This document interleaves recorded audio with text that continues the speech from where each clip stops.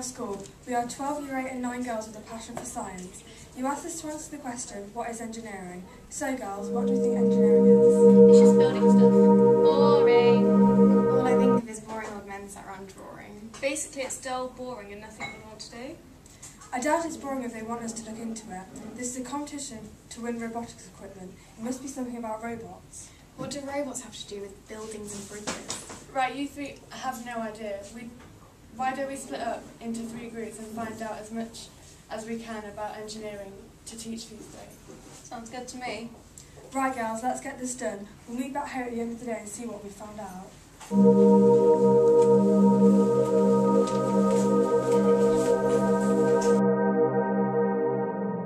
You're never going to assume that engineering is anything more than a boring profession where old men sit around all day and design the same buildings and bridges over and over again. Give us a chance before you say it's boring. First, there are 4 main areas of engineering: civil engineering, electrical engineering, chemical engineering, and mechanical engineering. We have found some amazing examples of what mechanical engineers have done. Mechanical engineers are people who design and build mechanical systems to carry out certain tasks. It overlaps with the other types as they all work together. Let's have a look at some of the major mechanical engineering projects through history. Archimedes was one of the first documented mechanical engineers in around 260 BC, designing the Archimedes screw to raise water by hand. Engineers have now developed this original idea to replace windmills in the Netherlands, where they are now used to drain water, and as a design feature of many lakes. Even combine harvesters use it as the blades to collect the crop. So thanks to Archimedes, we can move water from one place to another, quickly and easily collect crops from our fields. Exactly, but Archimedes is a lot more than just create the first cup. Archimedes need to move large items up so they can be put on top of one another or moved. Men just weren't strong enough to lift it themselves, so he set out trying to create a machine that would make lifting easier. That's when he invented the block and tackle body. A block and tackle is a common mouthful where several pulleys are mounted on each tackle. This makes it much easier to lift a heavy object. With his pulley, Archimedes moved an entire warship, laden with men, using the block and tally pulley and his own strength. Okay, so that's pretty impressive. I guess we do have quite a lot to thank Archimedes for. Without his pulley, building would be pretty difficult. Who else has created machines to help us? Do you like reading books, Emily? Yep, I love reading. Then you're going to love our next person. Let's leave Archimedes and ancient Greece and travel to Germany in 1450, where we find Johannes Gutenberg. Before 1450, if he wanted to print a book, he had to write it out by hand. Can you imagine writing every word for Harry Potter and the Deathly Hallows? It's sold over 415 million copies since its release. We could never write that many copies out by hand. Exactly. Johannes Gutenberg created the first movable type printing press. He used metal to make molds of the letters, which could be moved around to create any type he wanted. Then he used a press mechanism called a wine press to press the ink on pages. This made making books a lot faster and meant they were the same and much easier to read. So without Johannes Gutenberg, we wouldn't have books. No Harry Potter, no Hunger Games, no science textbooks. Exactly, Emily, and that would be a tragedy. That's a lovely outfit you have on, by the way, Emily. Looks pretty comfy. Is that the same choice? Yep, I'm made of cotton too. Well, at least the shirts are.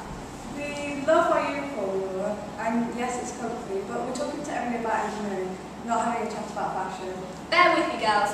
Let's travel to 1794 in Massachusetts, America, where we find this man, Eli Whitney. He's responsible for designing the cotton gin. You mean like gin? Like the drink? No, the cotton gin is a machine. It uses hooks to pull raw cotton from the field through a mesh. This separates the pure cotton fibres from the seeds in the hooks. This used to be a time-consuming, laborious task, but with this machine, 25 kilograms of cotton can be cleaned every day. This meant it could be used quicker to produce the cotton, ready to be spun and used to make clothes, just like the shirt. It's a technique still used today, just on a much bigger scale. Oh, I see. That's pretty cool. Thanks for the clean cotton for my shirt, Eli Whitney. I'm assuming you like to travel around today. Yes, I love to get around. Next stop, mid-1700s in Scotland. We're going to get walking, Emily. We haven't got all day to get there. What? What from Loughborough to Scotland? That'll take you weeks. It's a good thing that James Watt decided the steam engine would help us get there. James was fascinated with the steam and was convinced he could use it to make things move. In 1776, he finally realised his dream, and the first steam engine was put into commercial use. Eventually, they were used to power trains to help us get from Loughborough to Scotland. When you get home, be sure to visit Loughborough University. on campus here to observe what steam engine we could look at. Well, thanks, James Watt. I'll be straight over to the university to see that when we take it home. Right, Emily, there's one place in the world you'd love to visit. Where would it be? New York, New York. Right, let's head there then and have a look at the world of Robert Fulton. In 1777, Robert designed and created the first steamboat which took passengers from New York to Albany a total of 300 miles in 62 hours. Not bad going for the 1700s. And in 1800, the Neapolitan commissioned him to create the first submarine, and he even developed the world's first torpedoes used by the British Navy. Pretty cool guy. Thanks for the steamboats, submarines, and I guess thanks for the torpedoes, Robert Fulton. You're really starting to change my mind about engineering now, girls. Well, we've got one more left. Henry Ford. Ever heard of that, Emily? Only his surname. It's the same as the car. Did he design the first car? No, that was Carl Benz in 1884. Whilst he didn't design the first car, he did develop the design for the first car that many Americans could afford. He changed the face of cars from a luxury, only available for a select few, so practical that many people could afford. Without him, most of our teachers would struggle to get to school, and so would we. Oh wow, thanks Henry Ford. I hate walking anywhere. So engineering isn't really just designing bridges and buildings. It's everywhere.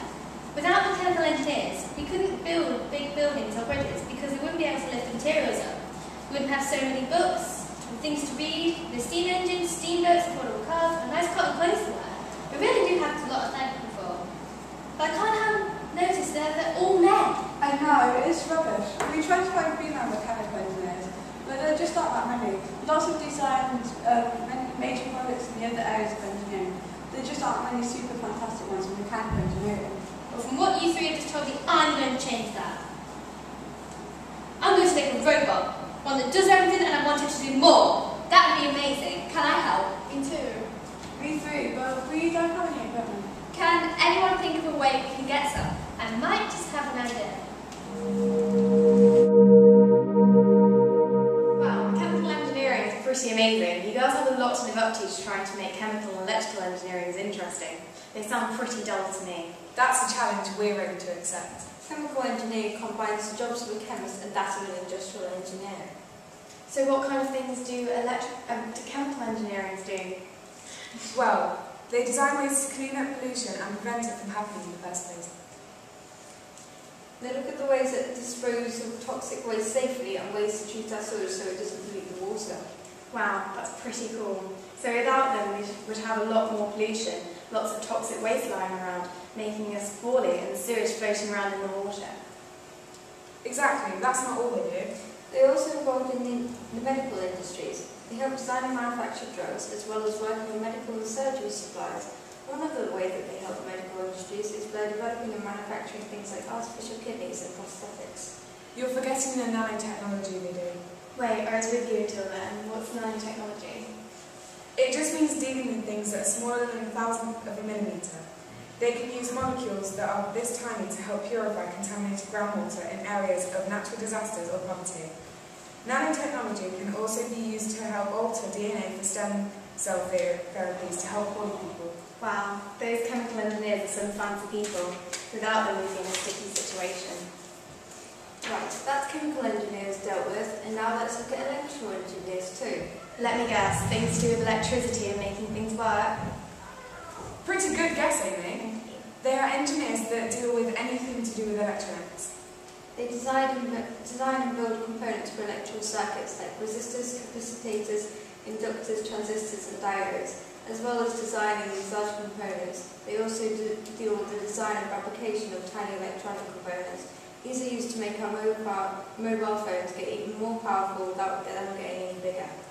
Do you remember TV a few years ago when the signal wasn't that great and it wouldn't work in bad weather? Yeah, always in the middle of Sesame Street. Well, you have electrical engineers to thank for digital TV signal. They were responsible for developing the digital signal and organising the changeover from analog to digital signal. Now you can watch Sesame Street without worrying the signal will go. What a relief. Electrical engineers are also responsible for designing transformers, generators to get electricity safely and efficiently to your home, and designing, developing and transmission of information by cable or fibre optics. This is how we get our internet. Without that, we won't be able to do our research for you. Wow, chemical and electrical engineers do a lot. I thought the last group had all the cool stuff to talk about with mechanical engineering, but you even have some pretty cool uses. Let's hope the next group can find things just as exciting about civil engineering. Have you ever heard of civil engineering? We're here to teach you all about it, and it's just as interesting as mechanical, chemical and electrical engineering. So, what do you know about civil engineering? Well, isn't it just about buildings and stuff? It's clear you don't know much about civil engineering. With the help of some specialists, I'm sure you'll learn a lot. Civil engineering isn't just about buildings. It's a professional engineering discipline that deals with the design, construction and maintenance of the physical and naturally built environment, including works like roads, bridges, canals, dams, buildings and aeroplanes. That's great. I'd love to find out more about it and perhaps become as famous as Elsie Eves, the first ever female member of the American Society of Civil Engineers.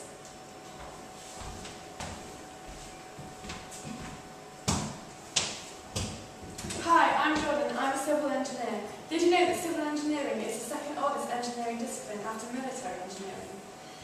I specialised in aerospace engineering, which helps a lot of people in their everyday lives. Aerospace engineering? What is that? Well, that's a great question, and something that not everybody knows about. Aerospace engineering is the primary field of engineering in the production of aircraft and spacecraft. And don't forget it's divided into two main branches, aeronautical and astronautical engineering. That's right. As an aerospace engineer, I can work on a team planning a shuttle trip to service the Hubble Space Telescope, design aeroplane wings that change shape to enhance manoeuvrability, design satellite phone technology so that data can be sent and received from remote areas, and build satellites that help us monitor global climate changes from space. Wow, you could do all that. It sounds really cool to be an aerospace engineer. I had no idea that this could all be in civil engineering. What else is there to learn? I'm glad you found aerospace engineering interesting. Wait until you hear about construction engineers. What sort of engineer are you? Hi, I'm Leah and I'm a construction engineer. My work deals with the designing, planning, construction and management of infrastructures all across the world. I was one of the engineers who worked on the Burj Khalifa building in Dubai, which is the tallest man-made structure in the world, standing at 829.8 metres high. How many engineers made it? Well, it took more than 380 skilled engineers on site. Also, the design is very complex and many different factors meant that it was very difficult to build. What kind of factors? Dubai is one of the hottest environments in the world and reached up to 50 degrees Celsius in the summer. This meant that the engineers had to figure out how to set 45,000 cubic metres of reinforced concrete in such extreme weather. So, how did they do it? They decided to pump ice liquid concrete into the 55,000 tonnes of steel frame during the night. Engineers managed to create a building which stands over 800 metres high. That's amazing and a brilliant idea. It must have taken a lot of engineers, a lot of time and thought to get even a building that stands that high. Exactly. Engineers are always pushing the boundaries to make even bigger and more daring buildings. That's fascinating. I never knew so much would be needed for the construction of a building. And there's still more to learn. Do you have any building work going around school? Yeah, we're building a new sports hall outside. Perfect, let's go outside and speak to our final specialist, a structural engineer. Hi, I'm a structural engineer and I work most commonly in the design of buildings. However, I also work on the designs of machinery, medical equipment and vehicles to make sure that all of the function work safely. We have a new building built here at school. Yes, you do. And that building would require an engineer like me to work alongside the architect to form the mathematical and scientific ideas of the buildings to make sure that the structure can fulfill its requirement. In this case, a sports hall, and be structurally safe. Your job sounds extremely important. I never thought about how much time and effort has to go into producing a building like our sports hall. No wonder it's taken so long to plan the design. Exactly. Now every time you use it, you'll think about all the different engineers that were involved in its design, construction, getting water to it, the drainage and sewage, electricity and circuits, not to mention the designing of the equipment and its installation. I'll never look at buildings the same way again. Let's go meet up with the other girls and see what they learn. Yeah.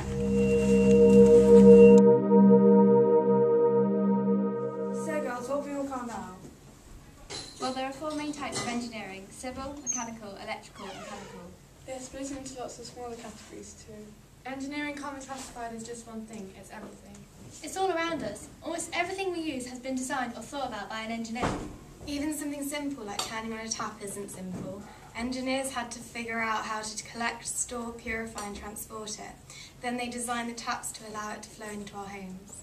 It truly is an amazing field. And to think we all thought it was boring when we started this project. I'm so glad we had the time to look into engineering properly. It's really opened my eyes. Let's hope we win the robotics equipment and get the chance to keep exploring engineering.